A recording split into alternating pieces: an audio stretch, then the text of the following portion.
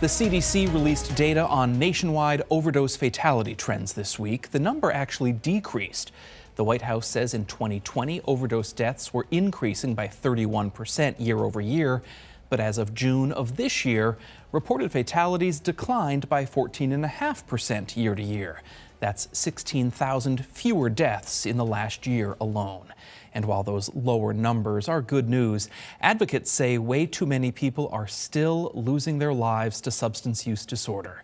NBC5's James Maloney has more about how the town of Hartford is addressing the situation there. I think as a group we've recognized that we have lots of different issues. First responders in Hartford handling 3 overdose cases in the downtown area, all in a 24-hour span this week. Chief Scott Cooney explains the standard procedures in these situations. They encounter an unconscious, unresponsive patient.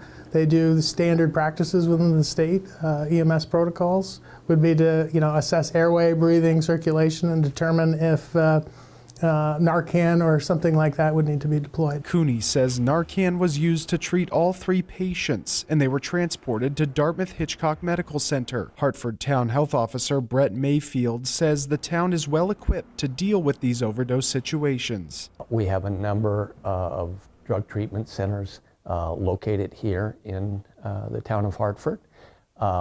There's the Haven, which looks at people's homelessness, food security, and does give guidance for people to get into treatment. New data shows a downward trend in overdose nationwide and in our region. The Vermont Health Department says 141 fatal overdoses have been reported in the state as of September of this year. The highest number, 244, was recorded during the pandemic in 2022. The significance is that we're seeing the first decline in deaths and lives lost since 2019, since pre-pandemic times. And that is good news. Unfortunately, though, numbers are still high.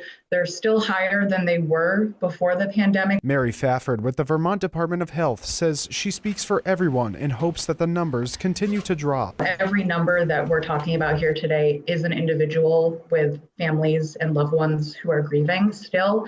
So we want to see that continue to decline. In Hartford, James Maloney, NBC5 News.